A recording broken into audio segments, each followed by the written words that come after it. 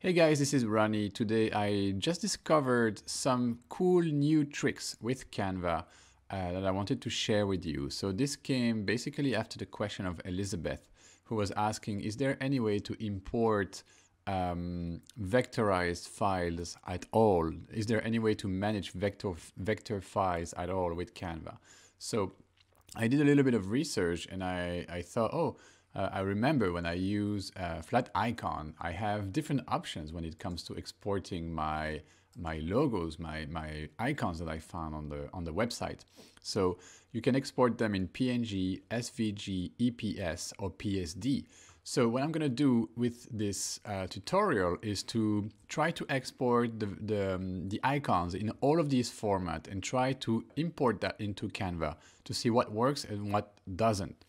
And also by doing this, we will see what kind of features do we have available from these icons in these specific formats. So let's go ahead and do this. Let's use a simple icon. It doesn't really matter which kind of icon we use at this point. So I'm going to use this trophy icon. And the first one, and I know this works for sure because I've been doing this for years now, is the PNG format. So when you click on the PNG, so this is, guys, this is flaticon.com. For those of you who don't know this website, I highly recommend it. It's very cool. You can find tons of icons. And yeah, I even created a course about it. So if you are interested in learning more about this platform, you can check out the course.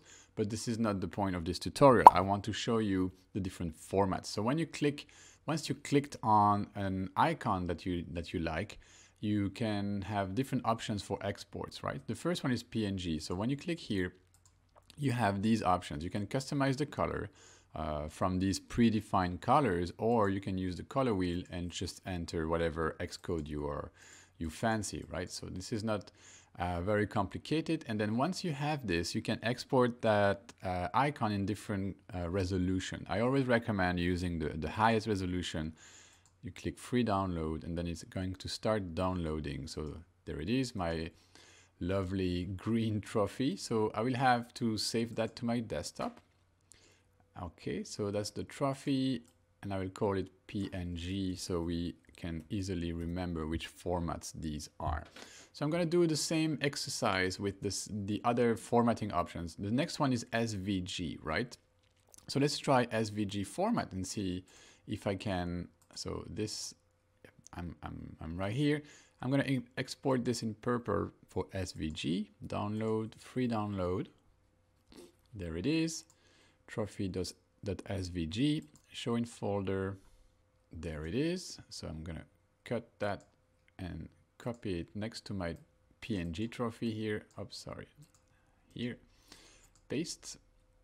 Yes, I want to replace. Okay, and I'm going to rename it SVG. Okay, next format, what is it?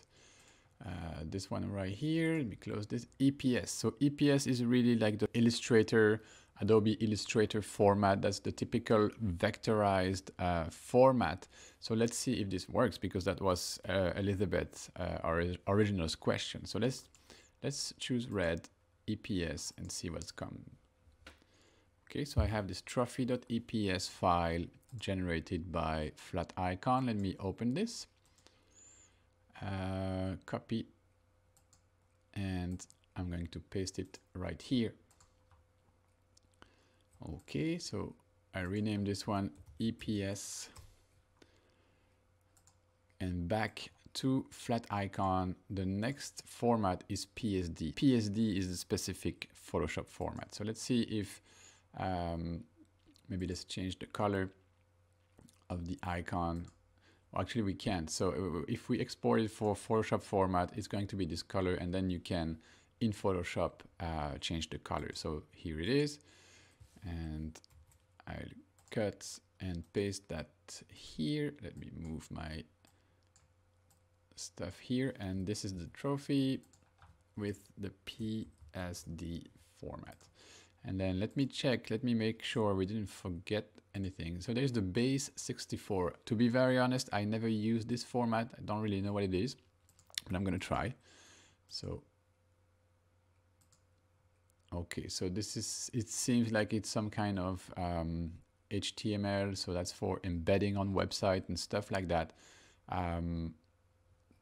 So there's actually no file to download, it's just a piece of code. So we are going to omit this one, this format for now.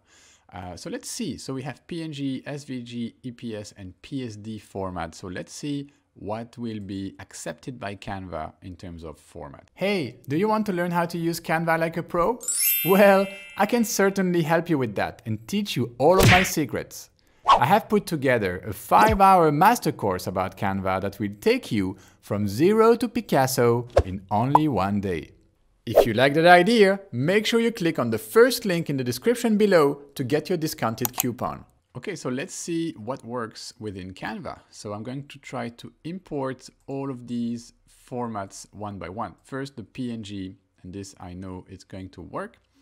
I'm just grabbing it, dropping it here. It uploads, no problem.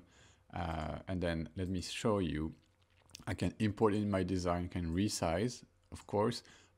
And that's pretty much everything I can do. I cannot change the color of this, for example. I cannot, Canva doesn't allow me the color options and to change the color of this design. Let's try the second one. Second one is SVG. So here's my file. I'm gonna drop this into Canva and see what happens. We can see it's uploading, my purple trophy right here. So I'm gonna try to insert that into my design, reduce its size, and what we can see, and that's an amazing news, guys, is that you can now change the color. This is amazing. This is pretty cool. I didn't know that. I tried that this morning and I was like, wow, I need to let my friends from the group know that this is an option. So because I used to download everything from flat icon in the PNG format, but SVG is much cooler because you can change the colors. You can really, it will really save me a lot of time, which I used to, you know, go back to flat icon and download the icon in another colorway and then importing it back to Canva. But no, you don't have to do this. You can totally change its color directly into Canva, which is pretty cool in my opinion. What I do notice though, if I use like brighter color like this yellow, is that it has some kind of outline. So be careful about this. If you don't want the outline, maybe you want to change the color directly into flat icon. All right, but it's pretty cool. So that's the SVG format. So now about the question of would Canva manage vector files? So let's try to import an EPS or PSD files. So EPS typically is the vectorized file. Let's try to bring this into Canva and see what happens. There, I got an upload error. So we could not upload some of your files because they are not in the format that Canva understands. So please choose only JPEG, PNGs, or SVG files. So basically this answers our question that Canva doesn't deal with vectorized files, right? Okay, I got it. So let's try the last one, the PSD file, the Photoshop file, and see if this works. But I have a feeling it won't. No, it doesn't. So really, guys, what Canva manages, what Canva accepts and understands as types of files is JPEG, PNG, and SVG. So also the second big news from this tutorial is that if you import an SVG file directly from flat icon, you can change the color of this icon later in Canva, which is pretty cool. So I hope this tutorial helped. If it did, let me know in the comment, show some love, like tell us what is your experience with importing different kinds of format with Canva. Maybe you can tag a friend or share this video so that more people are aware of our group. I'm trying to grow the group this year. I have a 20,000 people objective for the end of 2019. So if you want to help, be my guest and share the love about this group. Tell people it's awesome and you like the tutorials, and let's grow it together. All right, guys, thank you for watching this tutorial. I hope it was useful, and I will see you in the next video.